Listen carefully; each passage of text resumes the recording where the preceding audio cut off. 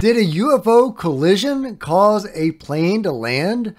We've got that and a lot more to talk about today, so get in here. This is Jack with Cosmic Road. I talk about UFOs and the paranormal. Please hit like and subscribe and let me know what you think in the comments below. Okay, let me just go to the immersive reader so we don't have all these ads. This is from the debrief. Unknown object punched softball-sized hole in aircraft, prompting emergency landing and FAA investigation. Few details have emerged about an incident that prompted the emergency landing of an Atlas air flight at Miami International Airport late Thursday evening, following the release of a preliminary assessment by Federal Aviation Administration officials. And of course, it had to be Miami, right? According to information released by the FAA, the aircraft, Atlas Flight 95, experienced failure of its second engine shortly after departure during an evening flight on January 18th. And we don't really know what it was. Ground-based observers were able to see the aircraft as flames billowed from its second engine, with videos surfacing online that captured the alarming scene as the blazing aircraft passed overhead. Oh my God, it's on fire, a woman is heard saying in one video. The woman can be heard calling to her mother, wondering aloud if the plane would be attempting to make an emergency landing. Excuse me. But we don't really know what it was. The agency said in a statement that it plans to conduct further investigations into the possible cause of the damage that caused the aircraft's emergency landing. So yeah, something punched a softball-sized hole in the aircraft. And we don't know what that was. You know, maybe the engine exploded and a piece of shrapnel punched a hole in it. Or maybe the object that punched the hole was the cause of the failure in the first place. So we just don't know. It's too early to tell at this point.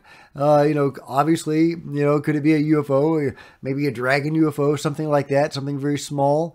You know, we just don't know, and I'm not going to speculate beyond that. Meanwhile, some people are saying something big is coming very soon.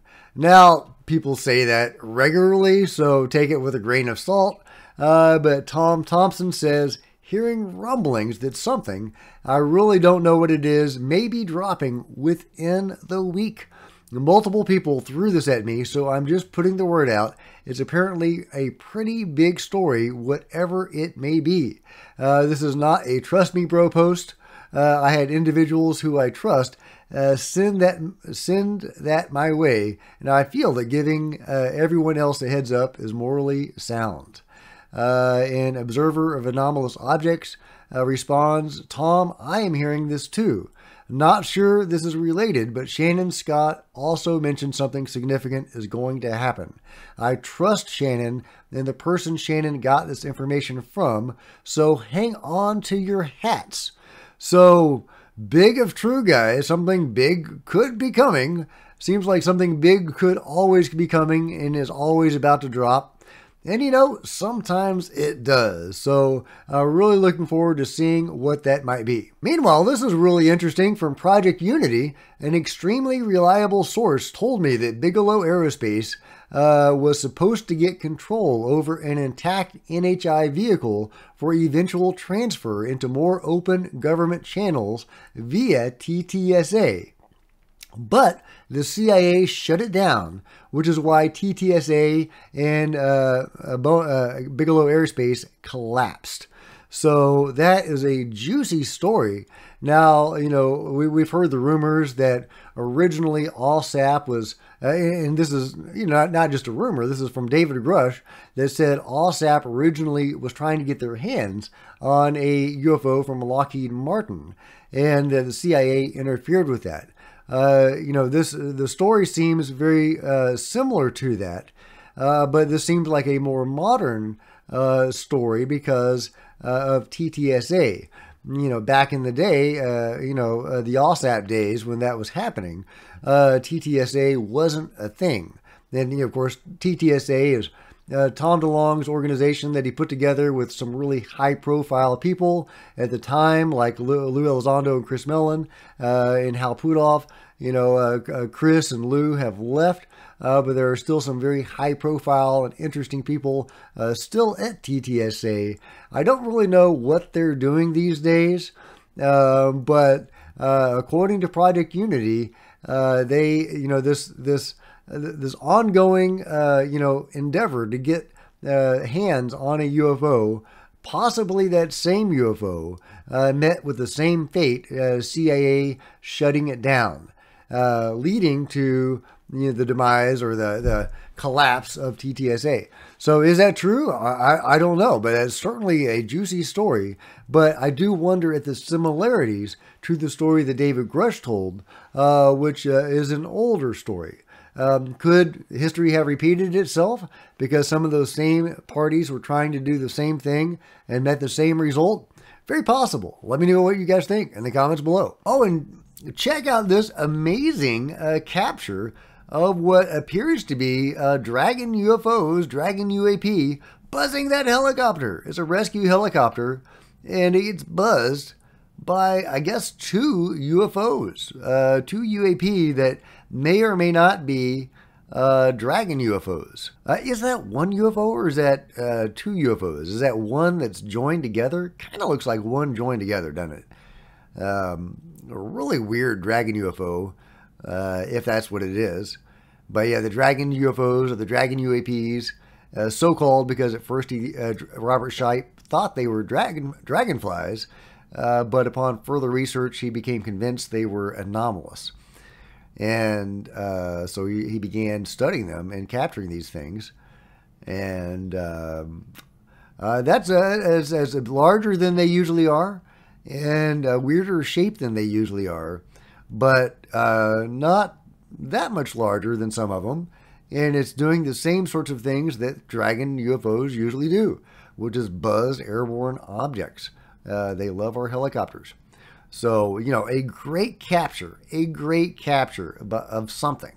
And the full story on this is that it was a rescue helicopter helping a sinking Spanish ship off the coast of France in 2014. So, incredible footage of some anomalous incident.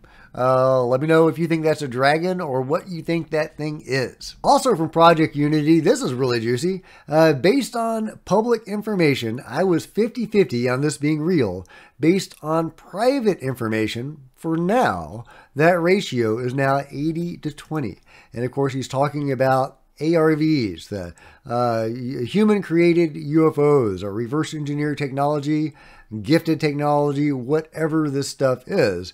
ARV, alien reproduction vehicle, is a term popularized by Mark McClandish in his story. And I want to say this might be a schematic that Mark drew up. So really juicy that Project Unity is now 80% on human-made UFOs. And, for my part, I'm 99.99999%. So, but yeah, let me know what you guys think and who has this stuff and what are they doing with it? To me, that's the juicier question. Now, I'm sure they have it, but what are they doing with it? What does Lockheed Martin do with the UFO? Now, I mean, they're a for-profit tech company. How is flying around a UFO benefiting them commercially? I don't get it. If they were sharing this technology, if they were selling a UFO, it would make sense for a for-profit business. So what are they actually doing with this UFO? What are other companies and organizations doing with these UFOs? What is the government doing with their own UFOs? Because they've got them. So yeah, what are they doing, guys? The military isn't seemingly using them during wartime.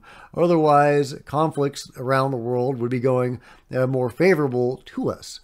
So I don't get it. What are they doing with these UFOs? Let me know if you have any clue. Oh, and here's some additional information from Project Unity. This is what I have been told. I don't claim it as fact or fiction. Take it or leave it. The real story of ATIP was that ATIP was a front organization for TTSA to be given an NHI vehicle. Lockheed Martin was going to give Bigelow Aerospace possession of this vehicle. When the New York Times in 2017 wrote that Bigelow Aerospace was setting up a private facility that would be totally secure for the storage of special materials, this was code for Lockheed wanting to divest itself of this vehicle. A deal was being done, but the CIA intervened in this process, stopped the deal. And so, according to the source, the reason why there has been a lot of false info fabrication red flags with the ATIP OSAP narrative is because this program was not for the purpose of riding DIRDs. It was solely established for the purpose of handing over control of NHI technology to BA, and the reason why BA, Bigelow Aerospace, became defunct was because Bigelow didn't get what he wanted, NHI technology, and gave up on the venture. Project Unity adds, I do not claim this is fact or fiction. It is simply what has been relayed to me. Fascinating stuff. Speaking of Lou Elizondo is striking back at Sean Kirkpatrick. I love it. We got Travis Taylor. We have various people coming out against Sean Kirkpatrick's hit piece the other day. Well, Lou Elizondo isn't one to be left out. He says, I left my job in protest. Others leave in shame. I love it. Shots fired from Lou Elizondo, saying that Sean Kirkpatrick left in shame, which may or may not be true. I don't know if he did. He may have just served his shift, and now he's moving on to his cushy job, moving from one company that worked on UFO crash retrievals to another, presumably making good money at both locations. Because he is part of the control group. So I don't know if he is leaving in shame, but maybe he is. Who knows? Maybe Lou's right. At any rate, a very spicy tweet from Lou Elizondo. Meanwhile, Garry Nolan has an interesting series of tweets here. So I have a question for the greater community. If you happened upon a piece of technology not of this earth and discovered something novel to humans, could you patent it? One of the tenets of patent law is that the invention should be novel. Clearly, it's not novel since you found it in your backyard, let's say, and someone else already invented it. In the context of patent law, an invention must be novel, non-obvious, and useful to be eligible for a patent. The critical aspect here is that the invention should result from human ingenuity. Discovering something not of earthly origin and novel to humans does not automatically qualify it for a patent. This is because patents are granted for inventions which are human-made solutions to specific problems, rather than for discoveries which are findings of existing phenomena or objects. So, legal eagles, is this a correct interpretation? And if so, should anything that has been discovered from studying such an object be eligible for a patent? Are there, by current law, workarounds to this apparent impasse? And he continues, I think one workaround is that if you discern principles that are somehow non-obvious, you can patent it. But if it was already obvious to someone else, it's not patentable. Does this get into areas of whether the other is human to qualify? By the way, this also starts to come into play around AI, should it ever be determined to be sentient. Can they patent things by themselves as corporate entities, say? I love it. What a juicy couple of tweets there by Garry Nolan. Is this all hypothetical, or does he know something and is putting this out there for the public to digest and to chew over? I think Garry probably knows some stuff that he can't talk about. Is this one of those things? I don't know. Let me know what you guys think. Meanwhile, check out this amazing footage of possibly Bigfoot screwing up a crime scene. What? I don't know what sort of crime scene was involved here, but Bigfoot isn't happy about it, and Bigfoot is wrecking the scene. This is supposedly Bigfoot captured on trail camera destroying crime scene. This is on TikTok.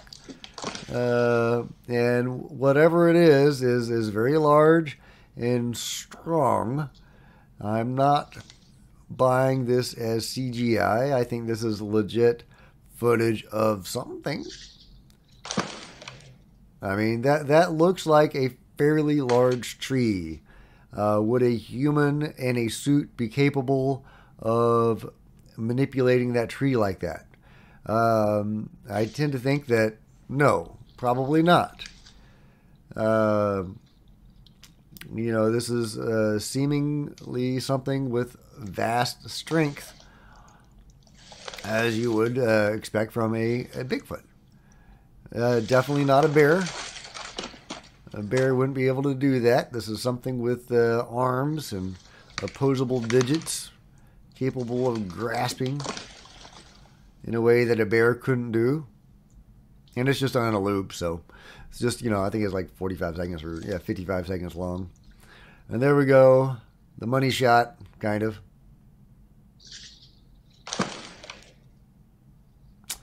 Yeah, if a tree falls in a forest and nobody's there to hear it, there's still a Bigfoot. So I don't know, guys. I don't know. I mean, this is pretty good. This is pretty compelling footage.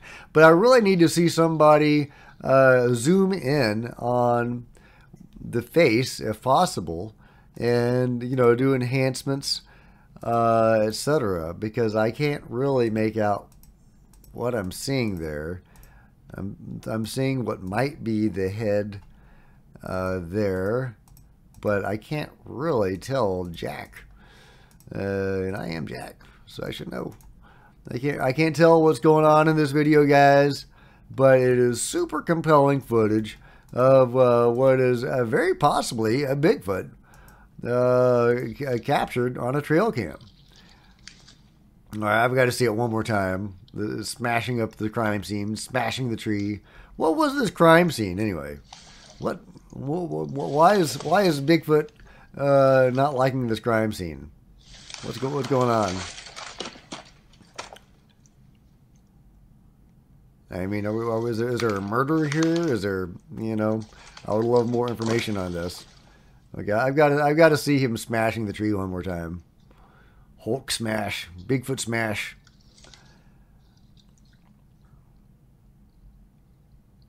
And there he goes. Boom. And you can hear the solid impact of that tree. Very loud, solid impact. A very heavy tree. I don't think a human could have lifted that. But let me know what you think. I just wanted to go over a couple of comments from David Grush at the private meeting that he had with 60 people. And I've already covered that meeting, so go watch the previous video on that if you're so inclined. But there's one really interesting quote that Grush revealed he and other officials were taught how to track UAP in the atmosphere. There is a unique frequency or signature that the craft gives off. Isn't that juicy? I mean, we know they have some ability to track UFOs. Otherwise, how could they perform crash retrievals? How could they show up instantly when anomalous events occur? Clearly, they have some ability to track these objects. So was David Grush part of that? Was he tracking these? When they found one of these objects, what happened? Did he dispatch a recovery team or report this to somebody that did dispatch a recovery team? Did that trigger the men in black to go around suppressing this stuff and warning people into silence? You know, it's very interesting. We don't know how connected to David Grush that David Grush was with all of that, but it looks at least like he was part of some sort of surveillance of these objects. And I can't wait to find out more. Hopefully that op-ed will have some answers. Well, let me know what you guys think about all of this in the comments below. And if you've enjoyed this video, please give me a big thumbs up. I sure would appreciate it. Smash the subscribe button and the notification bell. And please become a channel member to support the channel and to see videos before everybody else. And all that other good stuff. See you guys next time. This is Jack with Cosmic Road, signing out.